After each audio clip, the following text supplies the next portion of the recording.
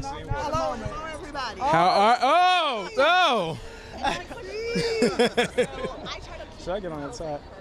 Miss Waters. Hello, everybody. I'm going to get on this side. Okay. Because this is a once in a while. No, you got to bring me over here.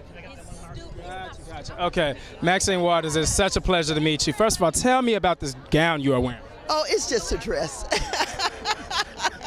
I wish I could tell you something special, but you know, every now and then we have to get a new dress.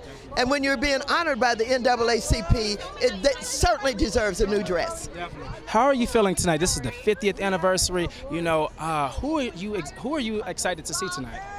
Well, you know, I'm being honored along with Jay-Z. And my family is here. I thought they were coming to see me. They're coming to see Jay-Z. So I'm honored to be with him because he is an artist, you know, from the hip-hop world who knows how to give back.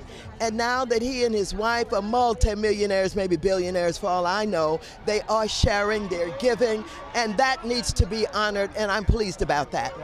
One thing I recently saw in just the papers recently was the comparison between Mueller and Jussie Smollett. Can you talk a little bit about that, and what are your thoughts on that?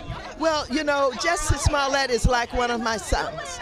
And so I don't know all the details of what happened. I'm just so pleased that he was not, you know, convicted of anything. Whatever happened, it happened. And the fact of the matter is, there are young people out there every day, some being accused unfairly. We don't know, but it ended well.